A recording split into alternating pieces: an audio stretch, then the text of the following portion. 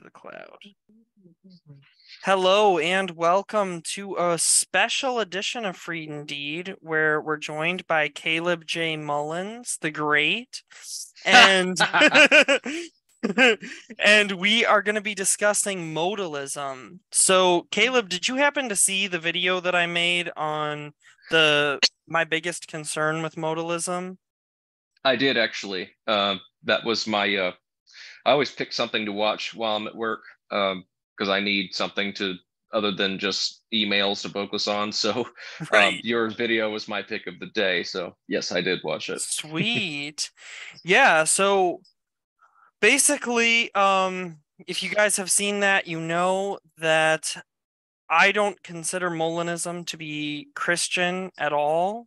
I don't believe Mhm. it is actually reconcilable with the Christian faith, and we're going to talk more about that. Caleb and I are going to try to actually go a step further than I did in that video, though, and we're not just going to be talking about the biggest problem with Molinism, but we're really going to try to encapsulate what makes Molinism wrong, not just what makes Molinism different from Christianity, but why Molinism is not true and why Christianity is. So, before we get too far into it, do you want to cover some of the peripheral things, like the fact that from the perspective of most Molinists, God is actually inside of time, not transcending time? Or do you want to Right. just stick to kind of the bare bones basics of what Molinism is and kind of go from there? No, I think we can hit on all that. Okay. I think that's true. I think we can definitely do that within the hour. But yeah, the sort of just coming from my personal perspective. So in your last video, I agree with everything you said. Um, from a historical standpoint, we see nothing like Molinism in any of the fathers, from the early Mm-hmm. church fathers to the Nicene fathers, post-Nicene fathers. There's just nothing there. And with the continuance of Orthodox theology, we don't see anything in our modern saints like Saint Right. Paisios or Saint Nectarios or Saint Seraphim Rose. See what I did there? And Mm-hmm. there and there's never really any attention paid to Molinism. Right. It seems to be that Molinism is a isolated Western Christian theology, Mm-hmm. and it's not very old. I mean, it came about during the Counter Reformation by Jacques de Molina, who was a Catholic priest, a Jesuit. Was he a Jesuit? I can't He remember if he was a was a Jesuit, Jesuit. yeah. A Jesuit Catholic priest, no less, who were designed to, the whole purpose of the Jesuits was to pull Protestants back into the fold of the Roman Catholic Exactly. Church, right? So you had not only them making, Catholic art revivals and Catholic liturgical revivals, but you had them kind of innovating with theology, Right. with the Pope's blessing, in an attempt to reconcile certain non-negotiable Protestant doctrines in a way that would be Exactly. palatable to those who would want to come back to Rome. Um, the biggest Exactly. right. So historically, that's the issue I have, is that there's just nothing there that would even make sense of Molinism being patristic, which from an Orthodox Christian standpoint, if it's not patristic, it's likely not Christian either. Right. Um, and from a metaphysical, philosophical perspective, the biggest problem I see with Molinism is the same problem with Calvinism and with Arminianism and with Thomism. And that is that ultimately, Molinism still makes the erroneous assumption that God is in some way subject to time. Mm-hmm. And this is kind of getting off on a rabbit trail, but maybe we could do this at another time. But honestly, I think this is why this happens is because of the Western doctrine of absolute divine simplicity, which comes out of Thomism. Um, Right. and I and I won't touch on this too much, but basically the idea is when you don't distinguish God's energies and essence, you don't know how to talk about God being outside of time, but yet he does things that are clearly within time. And then that it's like, but how do you do that when God is so absolutely divinely simple, right? Right. Um, the other thing I think it does is that I think that Molinism doesn't really safeguard God's sovereignty and doesn't really safeguard human free will. I think it gives the illusion of free will in a lot of Right. ways. I So mean, it that's gives the my illusion three of big both free issues. will and sovereignty if you think about it, because like, Yeah. so for those of you who don't know a little bit of the history of Molinism, Molinism exists because of, as Caleb pointed out, Jacques de Molina is a Jesuit priest, and he says, look, so back then you have Lutheranism and then you have Calvinism, and Calvinism has divided at this point into what we today call Calvinism, which is the 5 points, and Arminianism, which actually, historically speaking, the 5 points of Calvinism were really a response to the 5 points of Arminianism. Nobody prior to Arminius would have considered Calvinism to be summarizable in 5 points. And But Arminianism is Calvinism's little brother, less right, annoying little exactly. brother. Yeah. Exactly. Yeah. So you have, so what Molina tries to do is basically put Calvinism and Arminianism in a blender and then put a Catholic veneer on it, because his hope is that he'll convert Arminians and Calvinists to Molinism. I think what's actually happened is, and Caleb, you can correct me if I'm wrong here, but I think that what's actually happened in practice is, thank you very much, is that Calvinists and Arminians don't leave Protestantism, but Molinism becomes kind of this last-ditch effort to remain Protestant instead. So it's Yes. like it had the exact opposite of Molina's goal. But be that as it may, what he's trying to do is say, okay, if we take the Calvinist sort of commitment to divine sovereignty and the Arminian commitment to human free will and put these things together, then we get Molinism. And the way that he tries to do that is through a concept called middle knowledge, wherein he's basically turning God into a universe generator who knows what would happen in any given universe, but create. Anyway, I gave my whole synopsis of Molinism before. I won't rehash Right. all of that. But the point is that when what Caleb just said is very important, because what Molinism actually does is the opposite. It actually torpedoes any notion of either divine sovereignty or human freedom. Because, Right. well, go ahead, Caleb, continue. Yeah, and on a side note to that, when you mentioned that this has sort of become the last ditch effort for Protestants to remain Protestant, I mean, and within Protestantism, Molinism's pretty fringe, although those who promote it are quite vocal. The Right. most prominent person probably our viewers can think of is William Lane Craig, for example. And we're going to be talking about him quite a bit today, I think. Yes, we will. And the other thing I see is that this is a Catholic doctrine in origin, right? And from an Orthodox standpoint, you know, Catholics have been innovating since 1000 AD. Sorry, Catholics. You know, so this is not surprising. But I find it interesting that Protestants, a lot of Protestant modern apologists have latched on to Molinism so hard. And like you said, they haven't gone Catholic. They've sort of become, as I've heard some self-described Molinists say, theological mutts, right? Where they're Protestant in the fact that they're not Catholic and they're Western Christian, but they're not historically Protestant, and they don't believe anything that historic Protestants believed in any Protestant confession. And I don't see any Catholic apologists today advocate for Molinism. I don't. Yeah, very I few mean, and far between. yeah, and like supposedly this is a Catholic doctrine, which is okay for you to be a Catholic and hold this doctrine. I don't believe it's ever been refuted.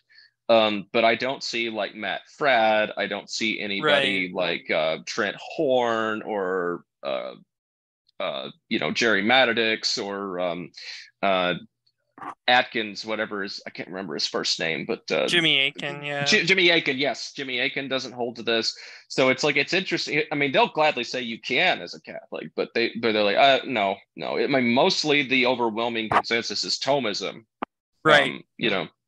At least from Catholic apologists I've encountered. Yeah, but, Thomism has never been dethroned as the essential Catholic teaching and the essential Catholic vocabulary. And I don't think it ever will. As long as the West continues to be Roman Catholic, they'll continue to be Thomists, because you can't divorce modern Catholic teaching from Thomism, I don't think. Right. And it's so odd how there's a Protestant revival of Thomism. and it's like, wow, it's so funny how much they depend on Catholic theologians, because apparently Protestant theologians couldn't come up with this. But I'm sorry, I'm getting on a rabbit trail. But yeah, the issue of sovereignty and free will is what Molinism claims to preserve, maintain, protect, right? But I think, honestly, when you look deeply into it, that's not the case. And like you said, a divine universe generator. And then that sort of leaves the door open to the fact that there probably is a multiverse if Molinism is true, right? Which is kind of a scary thought. And I think that the Marvel universe actually got on this issue quite well, especially with the series that led up to the last, the final battle against Thanos and all that kind of stuff, with Doctor Strange peering into the future. Right. And so Caleb, if Molinism is true, then can you and I become the Sorcerer Supreme and Assistant Sorcerer Supreme and peer into the multiverse? In some universe, I imagine we already are. So I mean, there you go. I'm sorry, but also, Marvel. Just another side note, also hit Calvinism pretty hard with the Loki series on Disney Plus. That I called that Calvinism a time and space odyssey, but anyway. But yeah, the issue I see is one, it makes the same mistake as all the other Protestant and Thomistic doctrines does, it subjects God to time. But eventually what happens, like, let's just take human free will, for example, is I hear Molinists say that God created this particular universe, this particular earth, because this is the one within which human freedom and divine sovereignty living together would produce the most people saved. Right. And then when you ask how that is, and I've heard William Lane Craig say this, I've heard plenty of Molinists say this, is that basically God knows what situation, what time, what circumstance, etc., that you could put a person into, that they will likely will make this certain decision of their own choice. Right.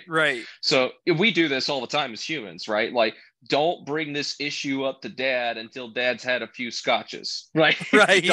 Don't bring this issue up to Mom until Mom is relaxed and in a good mood. You know what I mean? Mm-hmm. Or it could be the opposite, like, hey, Dad's really fired up about this. Now's the time to tell him about this, so he'll go hog wild on these guys. You know what I mean? Mm-hmm. We do this all the time. We wait for the opportune moment to present something to someone because we're making a hedged bet that more likely they're going to do this because they're in that certain mood, right? Right.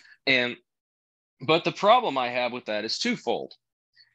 So the idea is that if God puts a certain person in that certain situation, and that person has this certain background history and has these certain set of preferences and is in this certain mood at a certain time, they will definitely make this decision.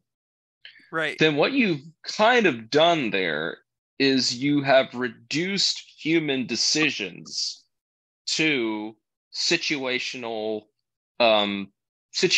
really situationalism is what I'm getting at, right? It's like, had that been a different person with one detail different, they might have made a different decision, right? Or if that person's history was slightly altered. Yes, right. It's like, all these things had to be in place in order for this decision to happen. And then you have basically human choices being a product of experience and a product of, being in that situation with that certain background at a certain time and place, right? You change any Exactly. of those factors, that could radically alter what that person could do. So the thing is, I'm like, if I think about all the decisions I've made up until now, right? I'm thinking, if this one thing had changed different in my life, would I have been a different person? Right. That becomes a very scary thought. And a lot of people think that way, man, if I Mm-hmm. had just had a better upbringing, I wouldn't have made those decisions, right? Right. That sort of undermines the very idea of personhood in some Right. in It in some does. ways. It becomes almost, you almost become, shall we say, a computer program with a very high functioning algorithm, Right. that given this data I have and given this data I have, if I run into this situation, then I will do this, which has the appearance of freedom, which has the appearance of autonomy.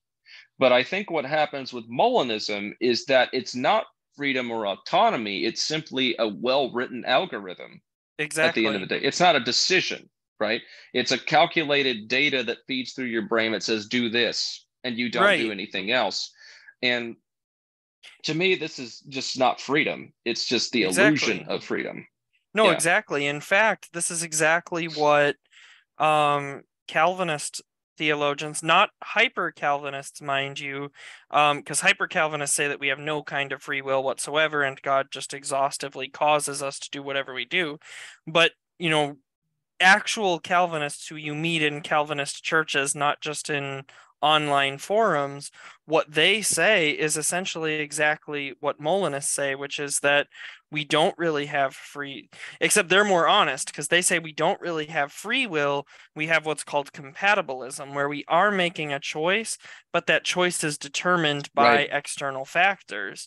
So Right. then where they go with that is that then God has to exhaustively decree for you to be a Christian, because if he doesn't, you will never make that choice. External factors will always prevent Mm-hmm. you unless God intervenes. Um, so Yeah. they're honest that they don't believe in a completely free will, whereas Mm-hmm. Molinists want to retain the term free will, but then what they're really teaching is this Calvinist notion, this classical Calvinist notion of Right. free will that's not really free.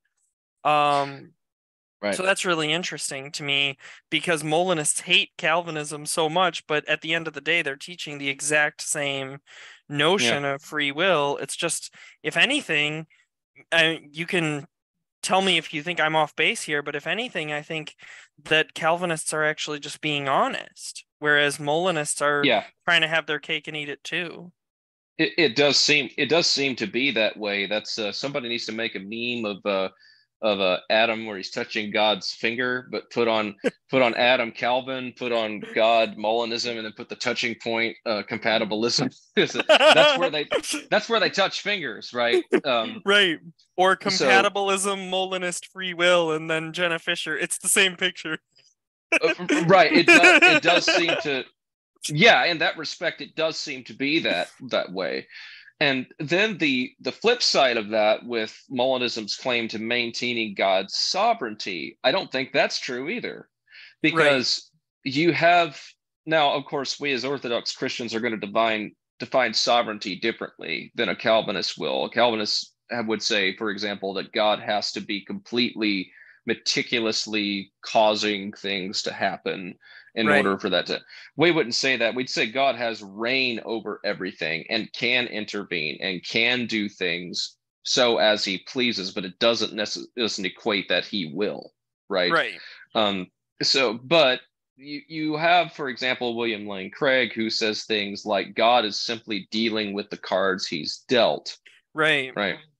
And what he means by that is that he kind of sees human freedom and God's sovereignty as a logical conundrum in some respects, which in Right. some, I get the idea, right? Well, it's only a logical problem if you have, and I pointed this out in Mm-hmm. that other video, but it's only a logical problem if you assume a Right. certain notion of sovereignty and a certain notion of free Correct. will, then it Correct. becomes a logical contradiction. But you don't have to assume that. Actually, I'm glad you brought up that dealing with the cards he's dealt thing, because I really loved, even though he's definitely not Orthodox, I did love Dr. James White's response to that when William Lane Craig said it. He Yes. said, well, then I'm going to worship the one dealing the cards. Yeah. Yeah. And just to throw the Molinists a bone here, I do think they are, in one respect, right. And that is that the idea that if you're going to have creatures who are actually free, right, human beings, Hmm. for example, and you're going to have a God that is truly sovereign, and you're going to create a world based on the reciprocating of love between created beings and an uncreated being, there Right, is, and I'm saying this from a human perspective, the chances of something going wrong on the part of the created beings who are imperfect is very likely, right, right? So there is this sense in where that if you want that sort of thing, it may be in some sense that we can't explain that evil occurring may be inevitable. Okay. Not that God couldn't stop it. Of course he could. He just wouldn't do right, anything. Right. But it could be that, that's what necessitates that sort of thing, because there has to be some sort of opposition at the end of the day. There has to be an right. actual choice to reject or to accept. Right. Exactly. Um, right. So in some sense, that is correct. But I think what they do is they take that a step further, the Molinists, and they say that this world is the best one. I'm like, this is the best, this Right. world is the best one God could have created. He couldn't have created a world where that's the scary part. He couldn't have created a world where everybody freely chooses him. Right. That's the part that's confusing Yikes. to me, is if we're saying that God, and this is actually something Cheryl brought up when I was doing the prep work for the last thing. She brought up, well, if God is truly sovereign and truly sees all things, then and has this middle knowledge, then why doesn't he's trying to create the universe with the most people getting saved? Why doesn't he just create a universe where everybody gets saved? Like, it's very Right. odd. Um, but Yeah. like you said, that's the problem, because they really don't believe that God is sovereign or capable of intervening in all things. They don't really believe that. Um, Hmm. they believe more so. I mean, what is their notion of sovereignty? Because that's something that, I mean, they have their notion of free will, they expound on pretty clearly, but I don't see them as clearly discussing sovereignty as often. So, and when they do, it's like very nebulous concepts. So, what exactly do they actually mean? Right. And I think the other problem is that maybe this is something I don't know if we should pursue or not, but sort of when you talk about God and possibility, right? Yeah, To me, that's strangely foreign that God has potentiality, right? right. It's like okay, let me give you a perfect comic book example here. Sure. There was a big debate like back about 10 years ago between comic book nerds, like who would win in a fight, Superman or Goku, right? Hmm. From Dragon Ball Z. And you had raging fans on both sides of the aisle, but it's like it's been examined, like I think by three different times, right? And two out of the three times, um, they said Superman will win more than likely. And the answer is that Goku is a man with potential who is trying to become a god, right? A Super Saiyan god, right? You know, Right. Superman is a god learning to live like a man. He's already at Interesting. he's already at his full potential. There's nothing more for Superman to learn. right? He can't Right. learn to be more powerful, right? He is at his full potential, whereas Goku is pursuing that full potential. And as far as we've seen in Dragon Ball Z, Goku has never reached that point. He's constantly training, constantly pursuing, right? Right. Good picture of theosis when you think about it. Yeah. But you know, that's kind of like what I find interesting here with Molinism is it seems to at least imply that God has potentiality to Right. do something or not do something, and things like that. And I'm like, God doesn't really have potentiality. He just is, Right. right? And he's at his full strength. He's at his full power. Exactly. So, It dealing with the cards he's dealt, I mean, gracious, and possible worlds that God right. could have done differently. It's like, Exactly. The idea of different possible worlds and the idea that God could have done something different, it does sort of, well, I would say it challenges the very notion of God as we know him as being impassible in his essence. yes, yes, Because, which, if you remove the essence, and I think, again, part of the problem here is they don't have the right, essence energy distinction.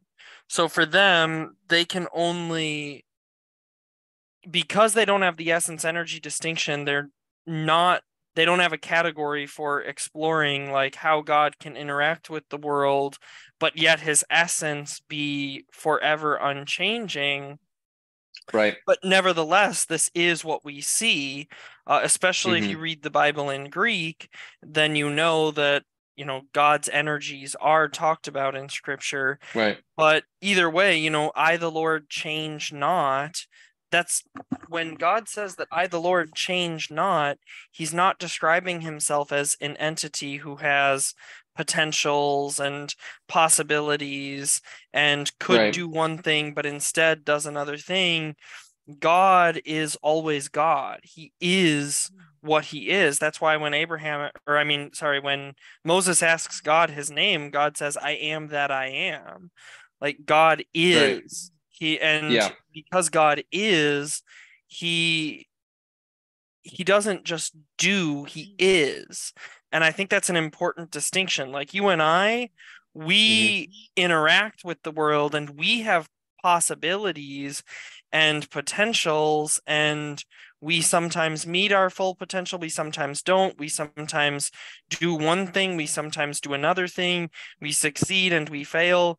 God has no, God can't fail. God right, can't, there's no scenario in which God fails. There's no possibilities. There's no potentials in God. He is, and he is perfect, and he is beyond any human ideal. And I think right. Molinism just really fails to capture that idea. I agree. I think it makes God subject to something greater than himself. The whole, dealing with the cards that he's dealt. And then it ends up being possible, like you said, possibility and impassibility seems to go out the door. And I've heard Molinists tell me, "Oh, I don't believe in the impassibility of God." Right, And it's bad enough that they believe in absolute divine simplicity, but it's worse when they say God is passible. It's like it's a mm-hmm. worse heresy than absolute divine simplicity, whenever they begin to say that, oh, God actually is passible. And I'm like, oh, Right, yikes, you have a exactly. God who could change his mind and all that kind of stuff, or be At that subject point, it's to. just open theism. Yeah. And see, not to go on this rabbit trail, but it seems like there is a definite link between doctrine, what I call the three modern heresies, between Molinism, open theism, and annihilationism. I mean, Mm-hmm. it's funny because annihilationism isn't that old, isn't that young. Right, There were a few people who lived during the early church that seemed to believe in something like that. Um, but at the end of the day, yeah, it seems very, very, I don't know. It just seems like all those three are always together for some reason. right, I've yet to meet somebody who believes in all three. But it seems like there's a thread that goes right. through those things. And I would even throw in universalism to some extent Yeah. as well. But They that's not do. a They young they all heresy have either. So they all have very similar arguments attached to them. They Yeah. all have I mean, even like I've actually said this too, that Universalism and Calvinism actually have this bizarre Hmm. brotherhood Yeah. because it's comical when when you've done apologetics for a while, you start to notice that if you're doing apologetics with Calvinists or with Universalists, you hear the exact same arguments. Well, if God wants to save everyone and doesn't, then that means you believe in a God who fails. I don't believe in a God who fails. Therefore, insert my heresy, whether it's therefore Calvinism, God doesn't actually want to save everyone, or Universalism, Yeah. God doesn't actually fail to save anyone. Right. Which, by the It, way, we don't believe that God fails. That's not yeah. the correct Yeah. way of looking at that. Right, But because he's getting his way either way, whether the right, person is saved or not. Because, well, maybe we should tell this to our viewers, because I'm sure we've got some Calvinist viewers who are like, how do you say God doesn't fail and not everybody's going to be saved? And I'm like, well, here's the thing. He did want human beings to have free will, that's right. so he's not failing there. Even if the consequences are not favorable towards him, he's still not failing. He wanted them to have free will. He Right. wanted the relationship to be between two, autonomous free beings. But then the other thing is, when you understand that everyone gets resurrected at Mm-hmm. the end of the That's day, right. that Christ's death, which defeats death and makes, Sheol and Hades empty, right, That's right. has, complete. That's true for everyone. That's true for every Christian. That's true for every atheist. That's true for every Muslim, Buddhist, pagan, whatever it is you happen to be, right? But the difference at the end of the day is, so you are going to be resurrected. You're going to feel the same exact divine fire that I'm going to feel, That's that right. Kevin's going to feel, that every Molinist is going to feel, that every Catholic, whatever, is going to feel. The difference is that your freedom, which is a gift to you from God, is going to determine how you're going to receive that and That's how right. you're going to experience that. So, in a way, universal salvation, in the sense that you are not going to die again and that you are going to be united with your creator, whether you like it or not. That's right. The difference at the end of the day is subjective on how you're Mm-hmm. going to get to that point. So God is not losing here. He's not losing at all. Exactly.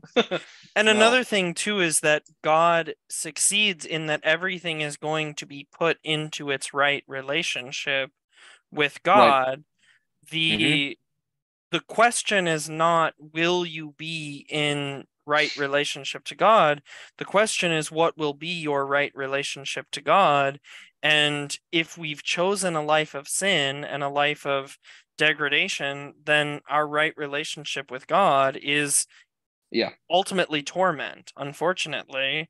And so that's where eternal conscious torment comes in. And that's why Jesus tells us that we should fear him who will cast us into hell. It's not because we should be sitting there being afraid of God and being like, oh, God is mean or whatever. No, we should Mm-hmm. be afraid because of the fact that if we choose a life of sin, then we are making ourselves into a person who is going to be who's going to experience God as a consuming fire, Right. because ultimately that's the relationship with God that you've chosen. But there is no possibility of being outside of relationship with God. So Right. yeah, everything is going to be put right and put in order. Justice is Mm-hmm. accomplished.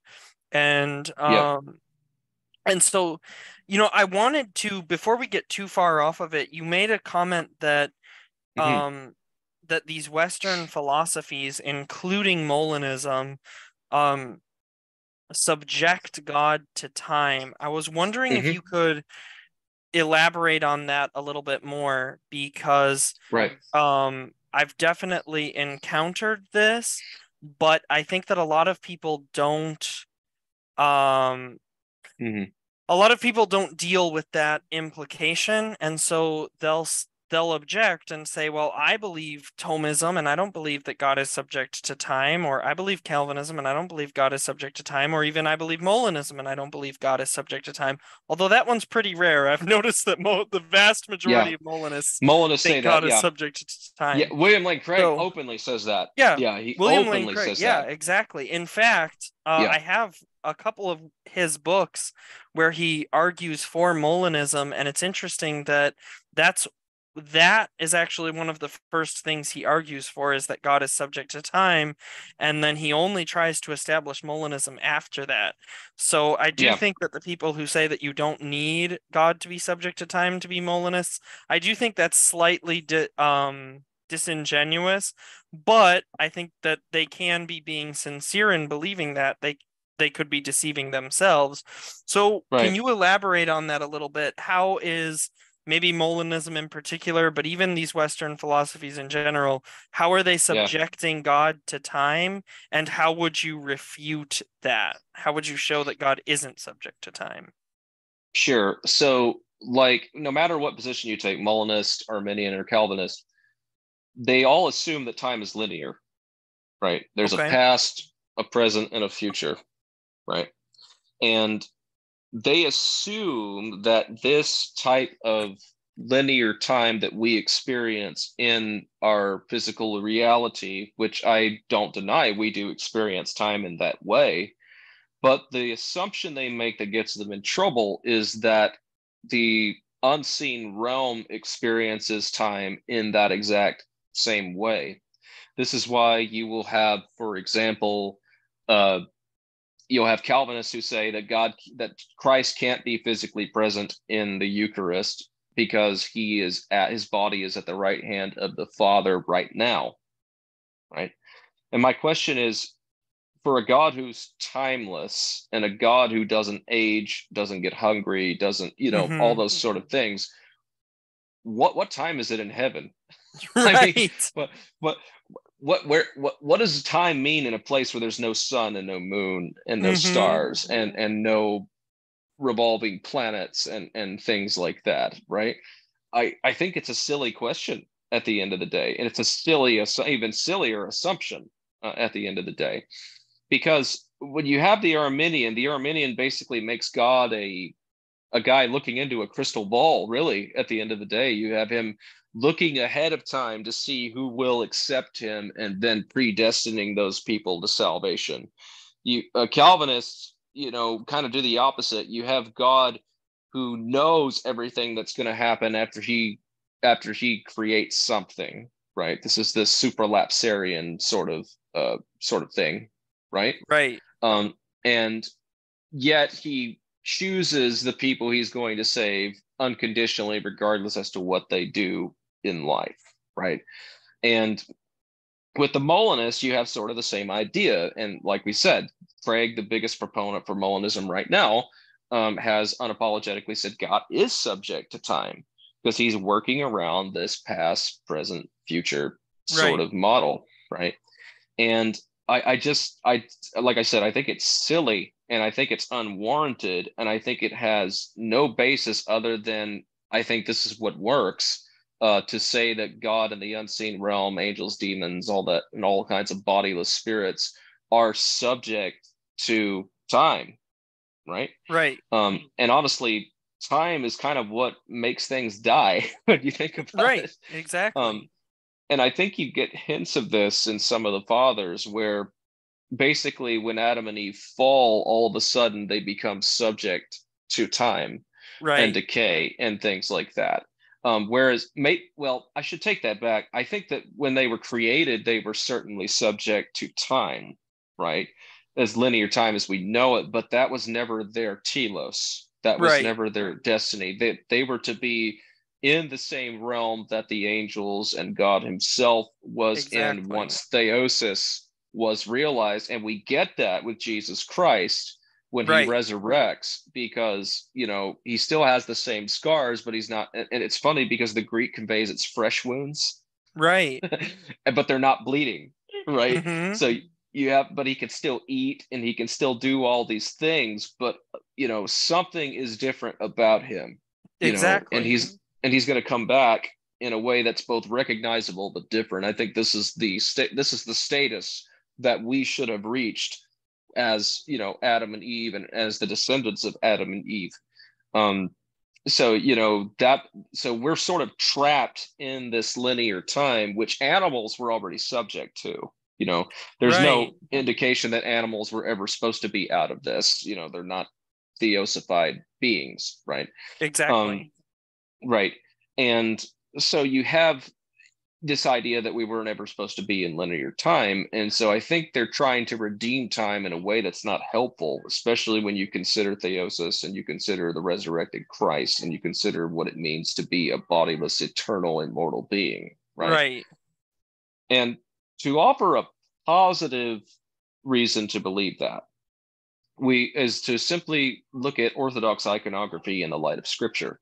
So when you look at the creation of the world, you see Jesus is actually creating the world. He's Mm-hmm. in the form that we depict him in Christ the teacher, wearing the blue and red robes of Mm-hmm. royalty. And some he's got a square and compass, like actually measuring out Yeah.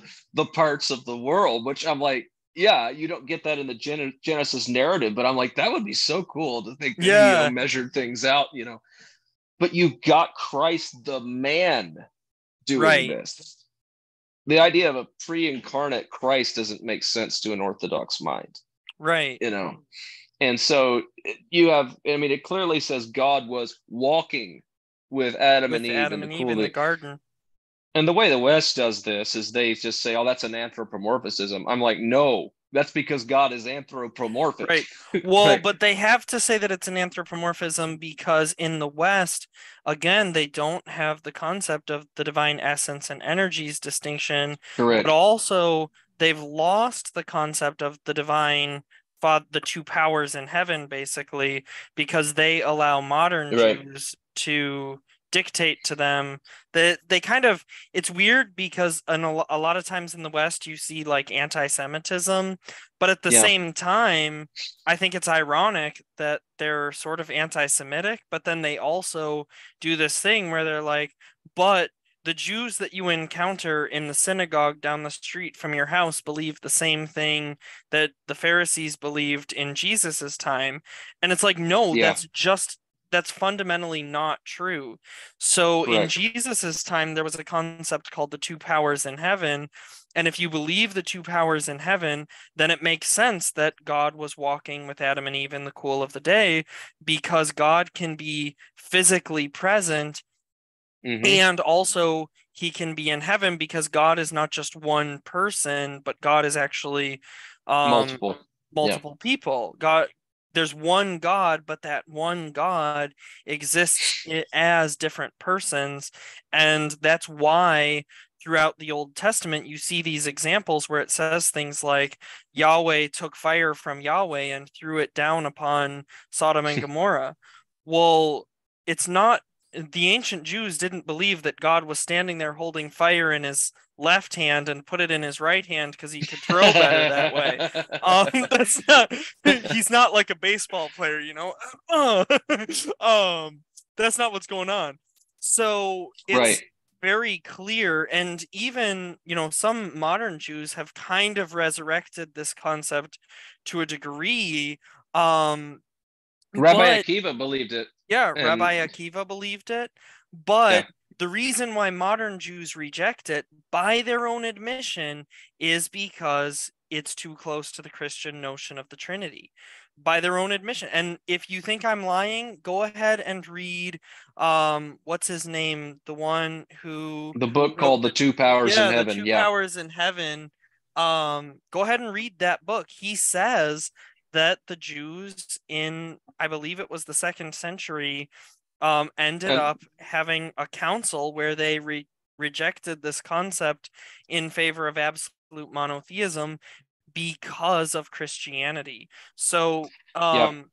And they rejected all of the deuterocanonical books too, which had right, been, and the apocryphal exactly, books, which had been huge part of the Jewish tradition for a exactly, long time, because they said they're too Christian. I mean, it's exactly, exactly.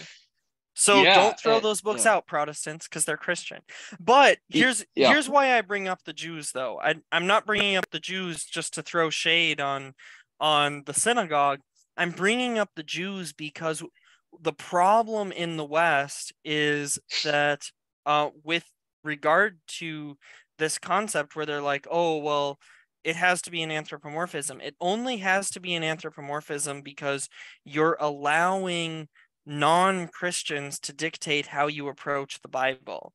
And we don't need to do that. We don't need to allow people outside of the church to dictate how we approach scripture. So and so the I would same even thing go a step happens with further. God and time. Yeah, go ahead. I would even go a step further and say that a lot of Western Christians are influenced by Islam. Yes, that's right. Yeah, I think there is a very clear thread from Aquinas, who was reading Muslim scholars quite a bit and trying to have conversations with Muslim scholars a lot. And you did a video on this. It was the video of Father Stephen Freeman's article, Has Your Bible Become the Quran? There is a definite thread of Islamic theology from which things like absolute divine simplicity and God being actus purus and things like, and in a way subject to time because of the Islamic doctrine of predestination is pretty much almost a mirror image of Calvinism. I think that people really don't realize that historic thread that's really influenced a lot of Western Christianity post 700 AD in a lot of ways. And the other thing is that, like you said, in the Bible, we get all these instances where Samuel's called by God, and it says that he goes back to his room and says for the third time, here I am, Lord, your servant speaks, or your servant listens. And it says, behold, a man stood at the foot of his bed. That's right. And so you have Abraham literally inviting God to dinner and God eating the food he makes him. Exactly. And then you have Moses, when he strikes the rock, God says, I will stand on the rock that you will strike. And you have the Song of the Sea, where it says God is a man of war, where they saw Yahweh dressed in armor, carrying a weapon, leading them through the Red Sea, and then turning around and causing the waters to crash on the Pharaoh at Moses' signal. You've got the quote angel of the Lord appearing before Joshua as a man dressed in armor with a sword. I mean, you've got all these instances of Christ, wrestling with Jacob, and then you've got, of course, my favorite example of this is the transfiguration at Mount Tabor, where you have Peter, James, and John with Christ, and then all of a sudden Jesus is talking with Saint Elijah and Moses, the God-seer, on Mount Sinai. And I've always heard as a Protestant, what were they talking about, and all that good stuff. And I've heard plenty of explanations for why this is. But I think what they really miss is that instance is the same exact historical event as Elijah talking with God on Mount Sinai when he hears God in the still small voice.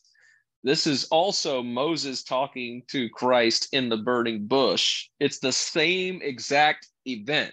Right. People are like, well, what were they talking about?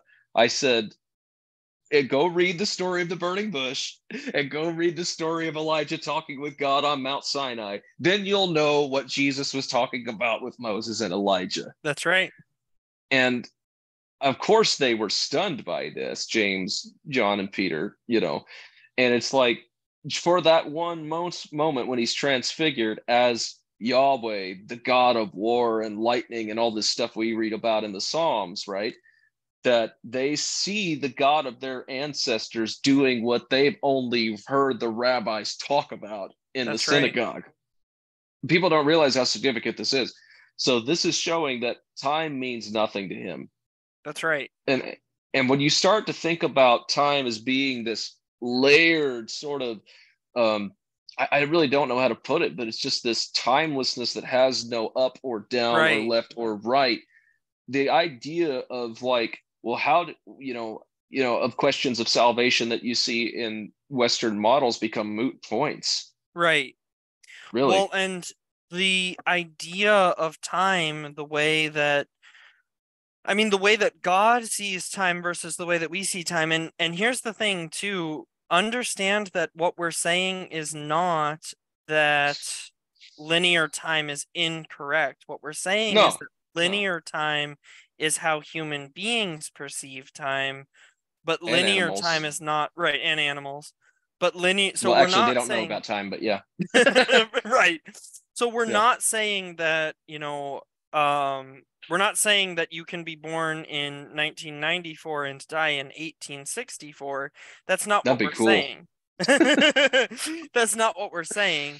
We're not saying that 1864 is going to happen again. None of that. What we're saying is that fundamentally, when God perceives time, he doesn't perceive time as linear, but he perceives everything all at once. And he's totally present in everything all at once as well. It's not like God has to decide whether he's going to hear Caleb's prayers or my prayers because we're praying at the same time and he can only listen to one of us.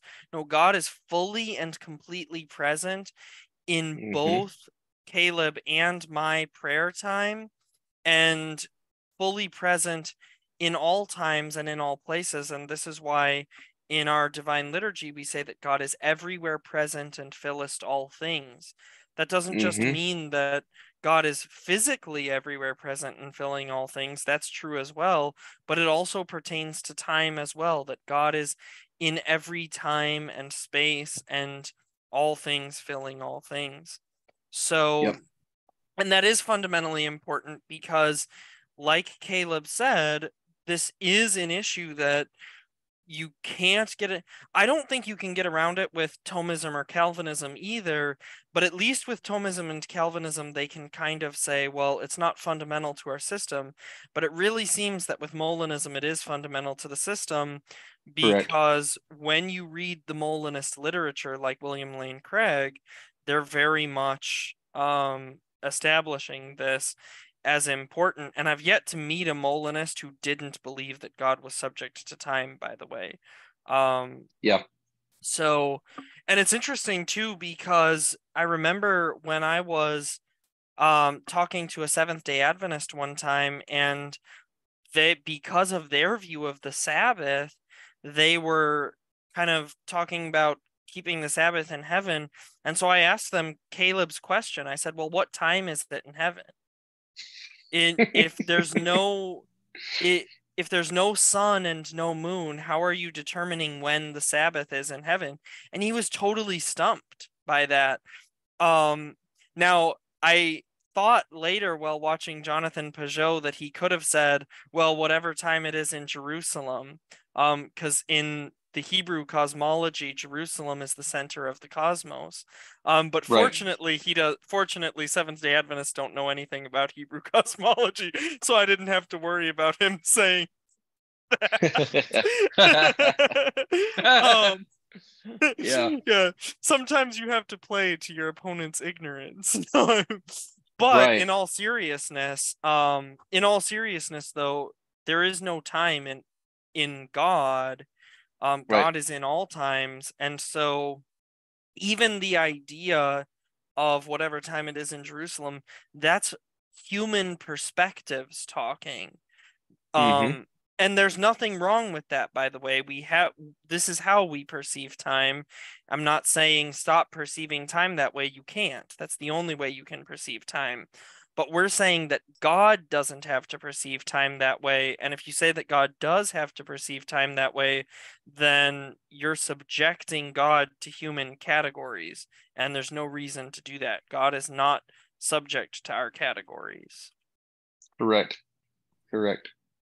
And God isn't subject to our notion of potentials and possibilities either. And that goes back to what we were talking about before. But I think this issue brings us back to that because this again would make God subject to potentials and possibilities. Is God going to um, be in this time or that time? Could God go back and do things differently in the past? Could God learn from the past as open theists?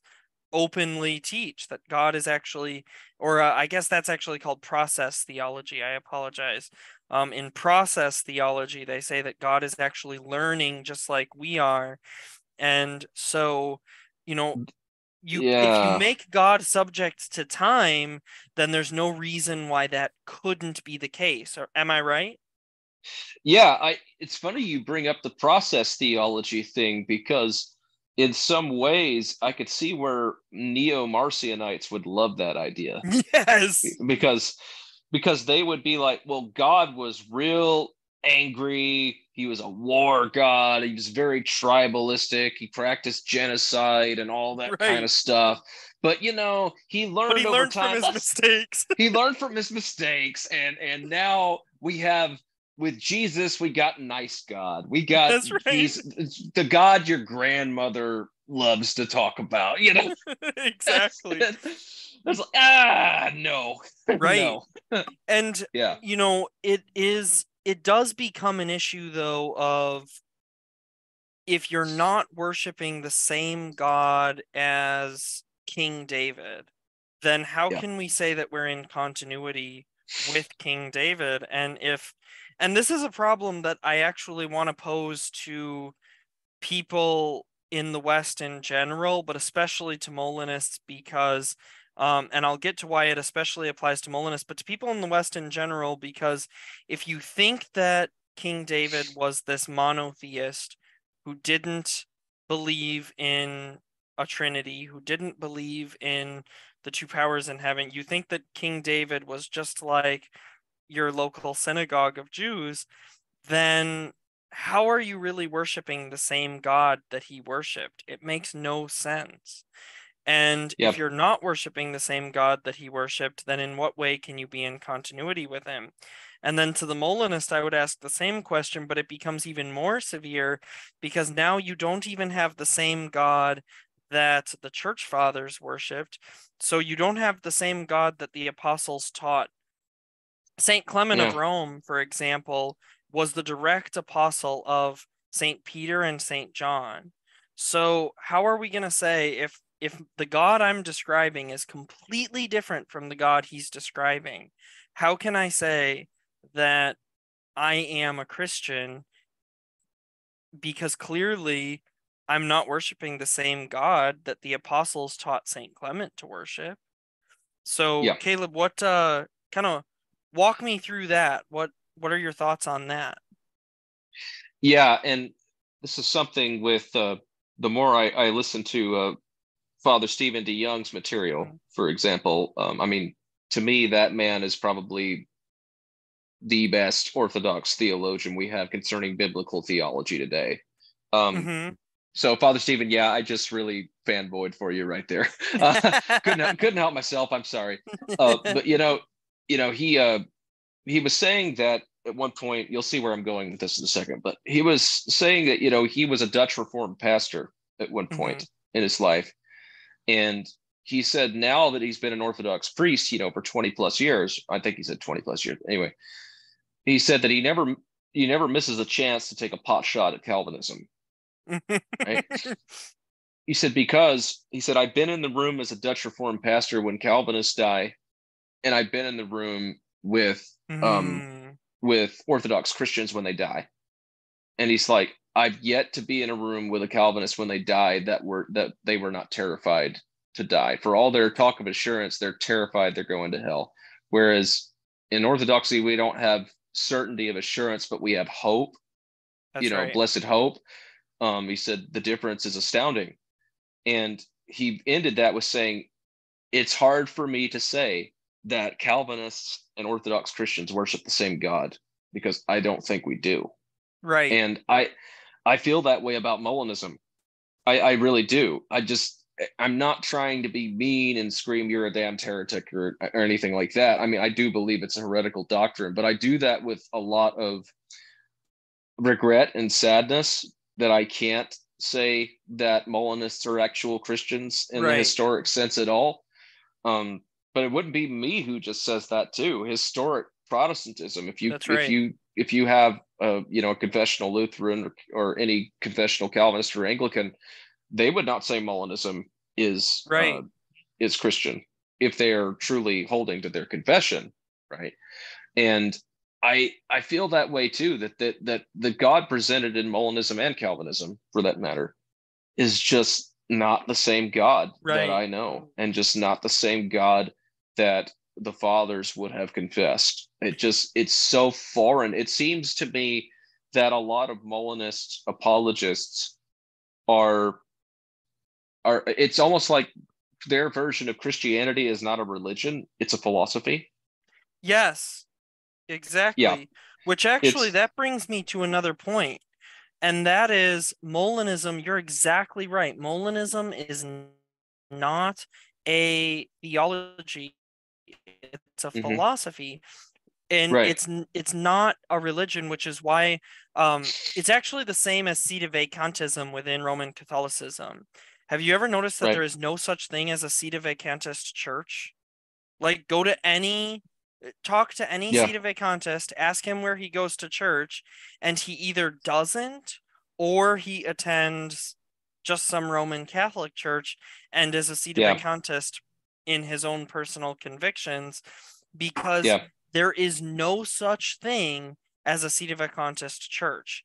It's the same way with Molinism. There is no such right, thing as a Molinist church. You can have Molinist yes, pastors, but there is no such thing as a Molinist church. What you have is a Baptist, or I don't, maybe they're all Baptists actually. I've never seen a Molinist Presbyterian, but for the sake of yeah, argument, what you have is like a Molinist Baptist, a Molinist Charismatic, a Molinist Presbyterian. And this is why, by the way, when you meet Molinists, they say things like, "Well, I'm a theological mutt." Yeah, you have to be, because you aren't really part of any church. You aren't under right, any yeah, confession of faith. I mean, at least with, if I'm talking to a Calvinist, I can at least talk to them about where they'll say, okay, I have the Westminster Standards or the 39 the Articles three forms or of unity, the or three forms of yeah, unity. There's Belgic something that Confession, I yeah, can look to and say, okay, we're discussing these points. With Molinists, you can't do that because there is no such thing as a Molinist church. It's all right, just this philosophy. And I also right, think that that's part of why most Molinists you meet are so arrogant, because they think that they're yeah, smarter than everybody. Um, and they think right, that because it's just this right, philosophy, and and when your whole yeah, religion is just a yeah, philosophy, it's all about just being the smartest guy in the room, not about trying right, to actually attain holiness or humility. yeah, and that's the thing, and I'm sure there's plenty of perfectly nice Molinists out there. I'm not saying there's not, but Right, I just haven't met there, them. right, I haven't either.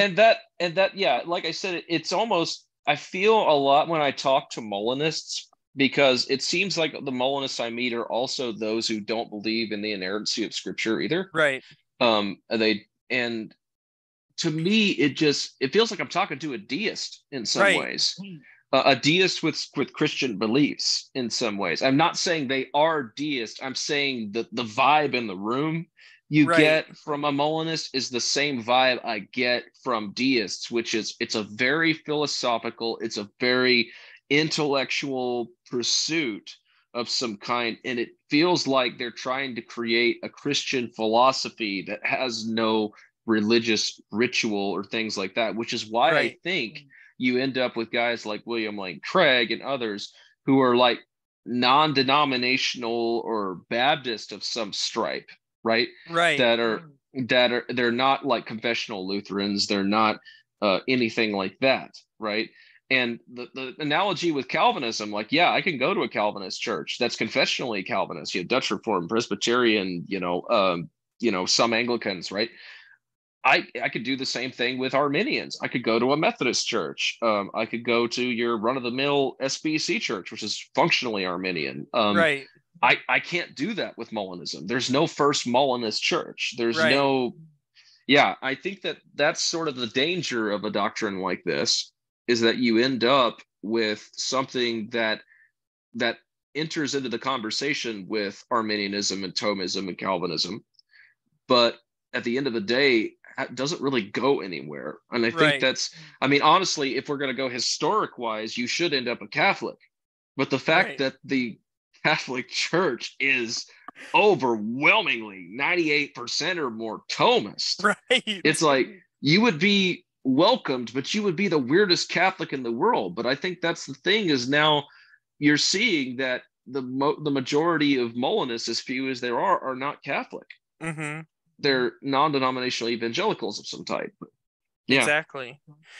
Yeah. My wife and I were joking the other day. She said that she was wondering if maybe the real reason why Molina came up with this was just to see how many Protestants he could make believe something dumb and make Protestants look bad. Right. Because Right. he was a It does. Jesuit, you know? Yeah, I'm surprised he would give up Thomism as much as the Jesuits today are, in fact, Thomists in that regard. Right. But yeah, it makes no sense to me. But I Exactly. noticed we're at the we're past the hour mark. Did we want to see if we have any questions from Yeah, anybody, let's or see. We somebody asked if they could ask a question before, but yeah, now I'm not seeing. nobody in the chat? Okay.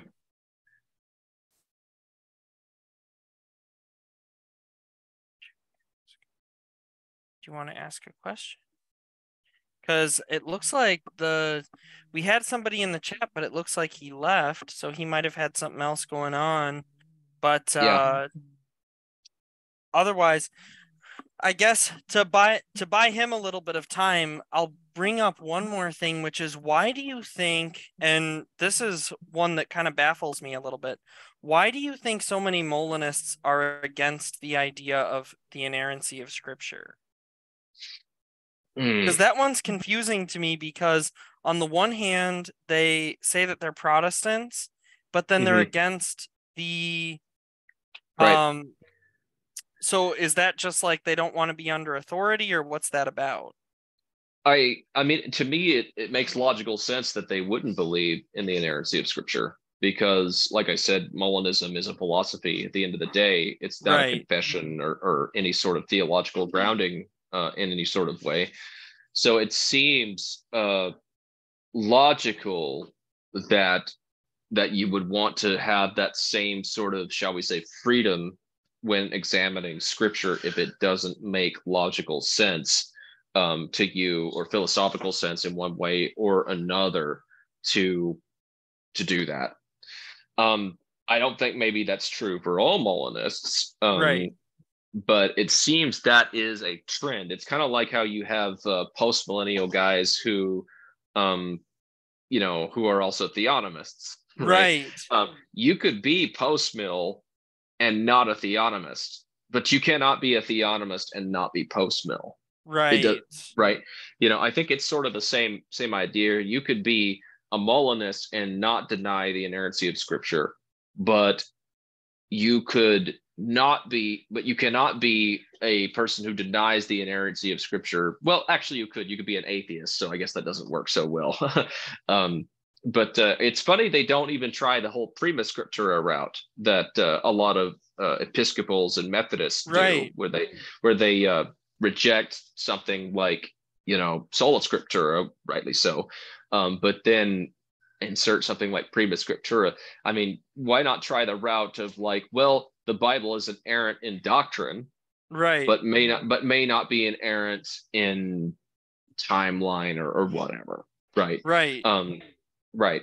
And so, I don't know why that is, but I've often found that most Molinists I've encountered generally do not believe in the inerrancy of Scripture, which how do you then say it's divinely inspired if you get that? Exactly. All Okay. right, Oh, so there's Avery. Avery's back. He wanted to ask a question. Let's see if he Yeah. wants to come on. Okay, he says, let's see if I can show his thing here. He says, so I subscribe to the best of all possible worlds argument. What do you think of this argument? We kind of touched on that earlier. Yes. So what we were saying is that so in Orthodoxy, we don't believe in possibilities with God. God is what he is. There's no sort of possibility, there's no possible world. There is what is, and that is God. Yeah. Okay, so I'm just gonna interject real quick. So Sure. so I do subscribe to the best of all possible worlds argument. I think that this world that we live in is like the best ideal possible world that God could have and did create. Because Okay. there's no other planet like Earth. So like out of all the planets God could have possibly created, God chose to freely create this particular planet the way that he did. So in Right. this case, it would be the best of all possible worlds. Like the most ideal situation, basically. I mean, So I the think issue this is the best planet.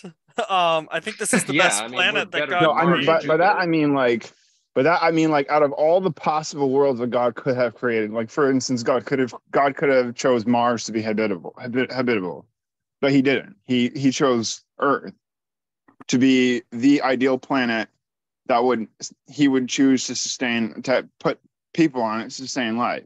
So like in my reasoning, this is indeed the best of all possible situations and or worlds that God could have chose to create, and he chose to actualize and create Earth, basically.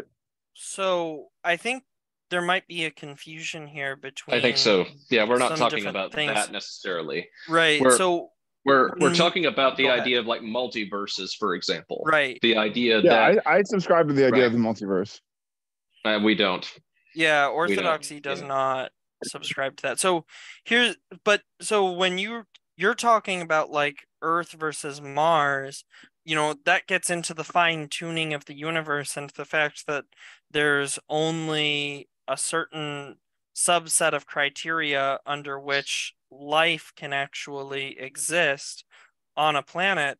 And obviously, we believe that because that's just a scientific fact. You can't have life on it. There's a very narrow window of possibilities in which life can arise, and God has perfectly tuned the universe to exactly meet those criteria so that Earth can have life. That's not what we're Right. talking about when we talk about possible worlds with regards to Molinism. With regards to Molinism, what that's talking about is what they call middle knowledge. So it's the idea that God could have created the world in such a way that there would have been blue bunny rabbits instead of white bunny rabbits, but he instead chose to create the world with white bunny rabbits because he foresaw that somehow having blue bunny rabbits might result in fewer people being Christians, whereas if the bunny rabbits are white, then more people will be Christians. So that's the kind of possible worlds that Molinism is talking about, and that's what we were rejecting. Yeah. Yeah. So I do have one more question to ask. Okay. I noticed I did hear that you guys brought up postmillennialism. I know this is not related to Molinism, but I am actually a postmillennialist. So like I would love to know your guys' thoughts on that. So I think with regards to postmillennialism, there's different approaches to the topic of postmillennialism. If by postmillennialism someone simply means that the church will ultimately win, then I don't have a problem with postmillennialism. No, not at all. If what they mean is that we should be establishing Christian institutions and believe that God is going to bless us and cause those institutions to be successful, then again, I don't have a problem with postmillennialism. This is the sort of thing we pray for all the time. Where I think, and Caleb might know more about this than I do, but where I think Orthodoxy has historically had a problem with the way postmillennialism is usually expressed in the West is in the idea of postmillennialism as being sort of tied to A, Reconstructionism, and B, the idea that like Woodrow Wilson believed that, we needed to overthrow monarchies and do all these things because if you give power to the people and then through missionary activities convert all those people to Christianity, then you'll have this ideal utopia. And the reality is that these sort of anti-monarchist ideas go against what the Bible teaches about Christianity. Hierarchy. I have no I agree. problem I don't with. think that postmillennialism necessarily conflicts with monarchism, by the way. I think No, that not at all. Not at all. Yeah. I don't Right. think so. Yeah. So I don't Yeah. have a problem with postmillennialism No. or even Christian Reconstructionism if you want to establish actually Christian society. My problem is that at least the way that it's usually presented, you have the Antichrist model of society being touted as if it's a Right. Christian society. And that's Right. what, historically speaking, I think Orthodoxy has really had And a problem with. Yeah, and and I the have other seen problem. I haven't really seen too many debates on this, like on in terms of like Orthodoxy's perspective on postmillennialism. I don't think I've seen too many people talking Sure. about it. So No, Caleb, go ahead and I want to hear what you have yeah, to say about the this. the 1-2 cents that I'll add to that is no, if you want to have a positive outlook on eschatology, then great. You should. I mean, I hope and pray that someday we get another Russian czar. I hope and pray that that Putin, once he wins this war, that he reestablishes the the monarch family, whoever was next in line, and then Russia becomes a true Christian monarchy again and becomes a light to the world. Is that going to happen? Oh, I don't that know. happens. I'm moving to Russia, bro. Yeah, same. And but I would love for that to happen. And so, but the thing is that I see is, like, for example, in the American colonies, the Puritans had their own version of postmillennialism, and they used that to do just awful things. Like Right. they murdered and genocidally wiped out a lot of tribes on the East Coast of America. I mean, even like Cotton Mather wrote about, like, bragged about how his Christian soldiers barbecued men, women, and children. Their Oh my captains of their gosh, that's guards. terrible. Yeah, they use that word, barbecued. Yeah. And the captain of the guard who led in this battle in the Pequot War said that, yeah, we killed the men, the women, and the children. We burned them inside their huts. And he's like, this may seem cruel, but David and Joshua had murdered children, so that's okay. I mean, so of course they don't believe the whole. Wait. Didn't the Puritans also start the Salem witch trials as well? Mm-hmm. Yes, and furthermore, is this sort of leaked into American society? This Right. idea of their puritanical understanding of Manifest postmillennialism destiny. and the manifest destiny thing. So the push westward, where we are, the Americans basically annihilated the Plains tribes of the Indians, the Sioux and the Kiowa and the Cherokee and the even the Cherokee and the Algonquin tribes. That was all justified by saying America was given to white European settlers by God, and because the natives don't farm the land, and because they have no odd concept of owning land, and because they're a bunch of pagans, it is our destiny and our right to go in and take the land from them and to possess it and to convert them to Christianity by force. And that's what we're really against, is that idea. And now, like I said, that's not all postmillennial views. Like, I think N.T. Wright's view of eschatology is quite good. It's What actually, is it's his not view of eschatology? He has a very positive postmillennial idea. He wouldn't call it postmillennialism, but if you ever read like some of his books, I can't remember the name of his book on eschatology, but anyway, it's really good. It's really good. You ought to read it. But yeah, I'm if you want to have a positive view of when Christ comes back, yeah, bring it on. I would love it. Yeah, I don't agree with the Catholic Church's stance that, like, oh, you must be a millennial or else, like, you're not Catholic or something. Like, I think Orthodoxy marries kind of the best of both of all the worlds, really. I think this is where you can see how everybody broke off from Orthodoxy so clearly, is that you have we have the very heavily symbolic reading of Revelation, which is what you see in amillennialism. We have the very positive attitude that the church will triumph, that the postmillennialists have, Right. and then we have the very historic historic literalist sort of idea that there will be a final antichrist. That's There right. will be a physical time of persecution, etc. Wait, Right? Does this also include like a physical rebuilt temple? Because I've heard Orthodox folks talk about that. No, you won't have a rebuilt. No. So part of the problem with dispensationalism is not only that they believe that there will be a rebuilt temple, but that they believe that sacrifices will be reinstituted. Right, sacrifices will be reinstituted, and they see that as a good thing because they see Israel as still being the people of God. So the Jews in Israel as still being the people of God, whereas we see the church as Israel. So the church is the true Israel, and we won't go back to sacrificing animals because we have the once for all sacrifice in Christ. Exactly. Yeah. And now we do have sacrifices of thanks, right? Like we do have sacrifices of thanks, right? The Eucharist, the incense, and even Paul in the book of Acts, he has the guys after their Nazarite vow actually sacrifice a dove, like a blood sacrifice. What? Yeah, go read the book of Acts. Father Stephen DeYoung actually talked about this in his Lord of Spirits podcast episode on Samson. Paul and several of his followers take a Nazarite vow, which is why he shaves his head for a temporary time.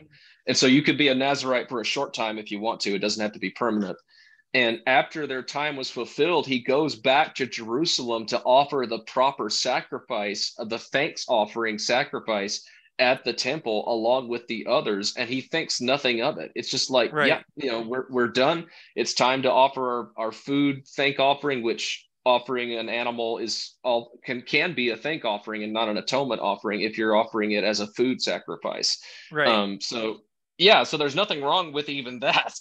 It's when you begin doing what the Jews do, where you take the blood, you fling it on the Holy of Holies, and you fling it on the people to cover their sin. So there's different types of sacrifice, And so the reinstitution of the temple, I mean, I'm not going to rule out the possibility that the Jews might create a third temple. I really don't care. A blasphemous one, yeah. Right, exactly. But that would be definitionally antichrist because they're not Christians. Yeah. They're outside of the true Israel of God. They can call themselves Israel if they want to, but they're outside of the true Israel of God.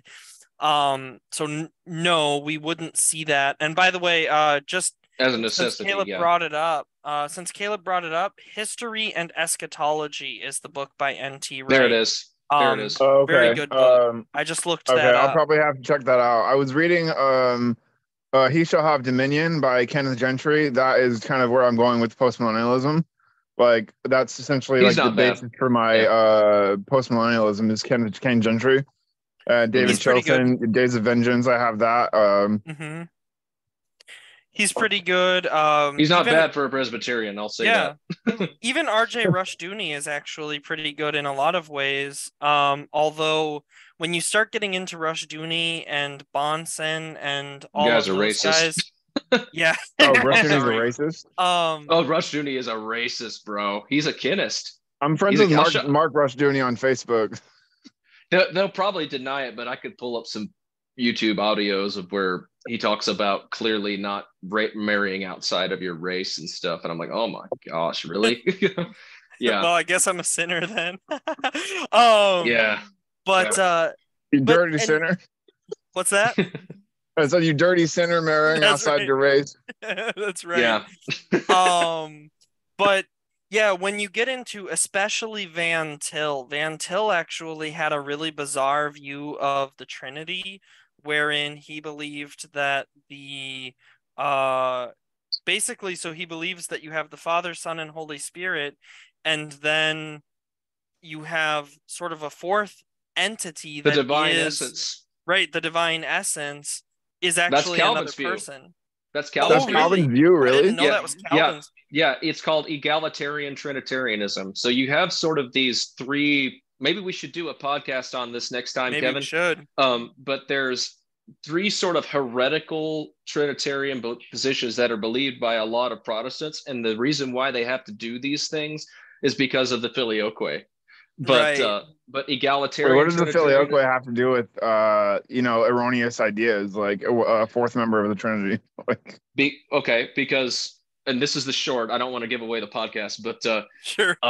so basically, if you don't have a filioque, you subscribe to what is the monarchy of the Father, right? Where the yeah, Father alone is autotheos. His, the Son and the Spirit share in his divine nature, but they don't generate it in themselves. The Father shares it to them. It's what Saint Irenaeus said about the Son and the Spirit are the two hands of the Trinity. So we don't have these sort of problems because of that. And in the West, they don't really. Now, Catholics will say they see the Father as the fountainhead of divinity. A lot of them do, but it doesn't make sense for had to have a filioque if you do that. But because in Protestant circles, they have to sort of figure out, because if you have the Spirit being generated equally by the Father and the Son, being proceeding out of, that causes a problem because you've got the Holy Spirit originating from two different sources. So is Right. it like, is he like Voltron where two halves come together and form the whole? It gets really complicated. And so you have egalitarian Trinitarianism, which basically says that there's this, quote, fourth person of the Trinity, and it's the divine essence shared by all the three. And so therefore all of them are autotheos simultaneously. And then you have, but then that sort of flatlines the yeah, differences but in the wouldn't person. that mean that they're all separate gods at that point? If Yeah, they're all autotheos? Mm-hmm. It goes to it really leads into tritheism. Then you've got sort of the social trinity, and this is the idea that you Yeah, only Mormons have believe in this. social Trinitarianism. Right. This is the idea that you only have distinctions in the person defined by who they relate to. So yeah, that one's confusing. And then you have the relative identity Trinitarianism. I'd really have to brush up on these, but basically these are all philosophical attempts to rescue a Trinitarian doctrine without the filioque. Right. And Dr. Bro Branson has done a lot of work on this. The Yeah, and it's a really sad situation to see, because Orthodoxy's had Exactly. the answer for years, and the West believed this, believed in the monarchy of the Father for years until the filioque was inserted into the creed. But Right. And like yeah, I actually was doing tragic. a quick survey of scripture, and I was like, yeah, it's right. 1 Corinthians 8:6, 1 Corinthians 11:6. Mm-hmm, Jesus says, I'm going to my God and to your God. And like Paul mm-hmm, says, the head of Christ is God. And then Paul says, mm-hmm. we worship one God, the Father, and then one Lord Jesus Christ. So yeah, I mean, like, but like when I talk to Protestants and Calvinists, they usually just give me head scratching answers like, well, that means like something that it does. Well, that just means that like Yeah, God the Father is just like, they don't say monarchy, the monarchy. They say, well, God the Father is just kind of like the primary member. He's the primary of the Godhead. Like he's the chief yeah. architect, basically. Yeah, yeah, and see, they're getting towards the monarchy of the Father, but because they'll insist on the filioque, they can't go all the way with it. But yeah, well, Kevin, brother, I really need to go, but All brother, right. it's been a fantastic time. I always enjoy doing these things with you, but let's do it again Absolutely. sometime, and maybe we'll do one on the Western Trinitarian heresies. That would be fun. Yes, Oh, absolutely. And then maybe Hinduism as well. do an actual like expose on Calvinism. I want to see it. We've actually Sure, done some stuff on Calvinism already. We did a we'll Q&A send you show that. on that. So I'll Yeah, we'll send you send you that. that. And Yeah. Oh and yes, if you still have yeah. questions after that, we can do another show and maybe even bring you on and have you grill us a little bit. Yeah, Yeah, absolutely. 'cause I was a former Calvinist, so I could probably rail you guys a little bit. Okay. Same here. Yeah. Same Yeah, here. I'm a former Yeah. Calvinist as well. Recovering. Hi, I'm Kevin, and I'm a recovering Calvinist. I'm a recovering Okay. Calvinist. Yeah. All right. All God right. bless you guys. Have a great one. All right, you Bye, too. guys.